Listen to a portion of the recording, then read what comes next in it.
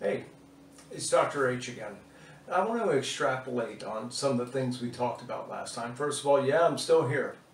We're getting busier and busier, which makes me happy to see that people are kind of waking up to the idea that you can only socially isolate yourself for so long before you either go nuts or you're really hurting or something is suffering as a result of it. And I don't mean, relationships or your social connections, but even your well-being. So I want to talk about, I want to extrapolate upon some of the things we mentioned last time. Here's kind of the way I see it. You have a choice, which is to do everything you can to avoid exposure. But the reality is, even if you're socially isolated, you still are going to the grocery store, you're still getting gas in your car, you're still running, if only occasional errands, and the reality is if your system is weak, the chances are you're going to get whatever blows your way, whether someone sneezes on you or not, because it might be things that you're touching or you're exposed to, even in the course of those simple stops along your way. The reality is you got to fortify your system so that in reality, whatever does come your way, your body can handle it. The reality is you are innately made to fight infection. You are innately made to stay healthy and well. Yes, sometimes we get sick. But the reality is that if you are healthy, when you get sick, you get over it. Don't get me wrong. I don't for a second say that the care that I render cures or treats coronavirus or COVID-19. No, that's not what it is.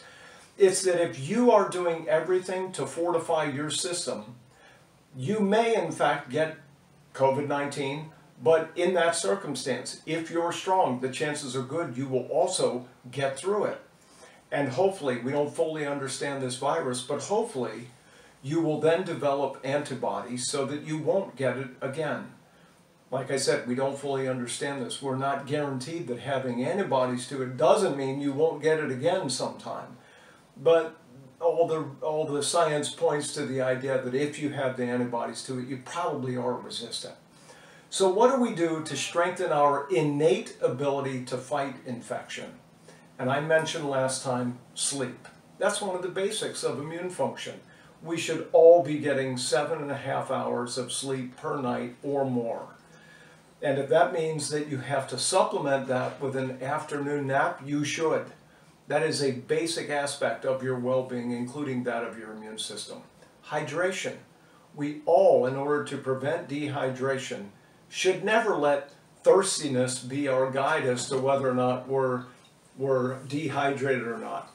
You'll recall from previous video when this little guy was 2 months old, he was coming into the office as our little mascot. That's Bosley. Sorry for the interruption. So, dehydration, staying hydrated. Forgive me, let me get rid of this little distraction. Okay, beat it, fella. Nutrition. I mentioned there are some things we know that nutritionally fortify your immune system, and there are things we know that weaken our immune system. Excessive intake of sugar should be avoided. We know that sugar weakens the white blood cell response, so do everything you can to fight the indulgence of a sweet tooth. Avoid drive-thrus other than maybe Cafe Yum, something along that line, where you are getting veggies and rice and fairly low glycemic or blood sugar elevating foods. Plenty of vegetables. We know vegetables and herbs definitely have immune stimulating effect. And that's particularly true of herbs, garlic, and certainly vegetables loaded with antioxidants that help your immune system. But there are specific nutrients that we know also really help to fortify immunity. Vitamin C. Preliminary studies in China using IV high-dose vitamin C is having really beneficial effect even on COVID-19. But I do suggest 1,000 milligrams of vitamin C 2 or 3 times a day. D3. 59% of Americans randomly assayed are vitamin D deficient. If you live in the Pacific Northwest, it's probably more like 90%. The amount of vitamin D to address low-grade deficiency or even substantial deficiency, 5,000 IUs per day. Vitamin D is now considered to be the #1 most important preventative for colds and flus, but in reality, anything infectious. It's good for the immune system. Zinc. Zinc has been known for 70 years to be conducive to immunity. For colds, sore throats, it cuts the average cold in half from 11 to 14 days to 5 to 7 days. I prefer it in a lozenge form. And ideally you would suck on, not chew on and quickly swallow, but suck on a lozenge 2, 3, 4 times a day to boost immunity. Vitamin A, really good for the lungs. If you're fighting something, that's when I suggest a good 15,000 IU per day dosage of vitamin A, but you don't want to do that as a preventative or prolongedly, because too much is not good for the liver. There are 2 known antivirals, elderberry and astragalus. Just a swig a day of those, a tincture, dropper full of those each evening prior to bed, a great way to boost immune function and to actually attack viruses. If you're fighting something, much more frequently, 3, 4, 5 times a day. So in a multivitamin form, there's actually a formula we carry called Viracid, and Viracid is a combination of C, zinc, astragalus, elderberry. The difficulty with that nutrient, we can barely keep it on our shelves. But it's the most well-balanced immune-stimulating formula I've yet carried. We dispense a lot of it. The last thing we should all consider, our GI health. It is estimated that 80% of our GI health starts in the gut, and specifically with our microbiome. That means the bacteria that line our intestinal wall. So that's what probiotics address, and I believe that everyone should be sure that they are addressing their GI integrity and health in order to maintain a good immune system. So a really potent, well-balanced probiotic, something else we dispense quite regularly, is very wise for immune function. If you've taken antibiotics, you destroy that microbiome. And now that makes room for bacteria that are non-naturally occurring to populate the GI tract. And that's called a form of dysbiosis, which means an imbalance of the right bacteria in your intestines. So if you want further detail on that, do ask me. It's kind of complicated, but in reality, relative to how to supplement, it's not complicated. You take a probiotic once a day. I like 1 dose with food.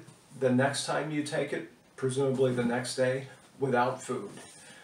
And we've talked about sleep, hydration, diet, exercise. Light to moderate exercise daily, definitely conducive to improved immunity. Stress reduction. And I would say that one thing that stresses a lot of people out is being completely socially isolated. That doesn't mean I suggest you have a party. You might make up for stress associated with being isolated with Zoom calls, Zoom happy hours, meeting a friend in the front yard, talking on the phone daily with at least one friend, sending letters, reading, exercise as a stress reduction. And the last, and as a chiropractor, that which is nearest and dearest to my heart, maintenance of a properly functioning nervous system through a healthy spine. The evidence is overwhelming that having your spine adjusted stimulates the nervous system and therefore the immune system. That's not my theory. The science bears that out definitively. We know that people under chiropractic care have statistically significantly less infectious disease, and when they do get disease from a virus or bacteria, it is statistically significantly less severe, shorter lived. We also know that there's a direct, immediate white blood cell response to having your spine adjusted that stimulates a type of white blood cell called a phagocyte that travels through the circulatory system looking for viruses, bacteria, tumor cells, foreign invaders, and when it finds them, it engulfs them and bombards them with a negative charge, and that kills it. There are more of those negative charges inside those white blood cells after an adjustment. Is it any wonder I'm here every day since this started? Is it any wonder I love feeling a spine release as it should? become realigned as it should, because I know that stimulates the nervous system. And that is, in fact, the way that your innate intelligence manifests itself through your nervous system. If you have any questions about this, you need me to clarify anything, call, email, text, any of those. Feel free to talk. Let's talk about it.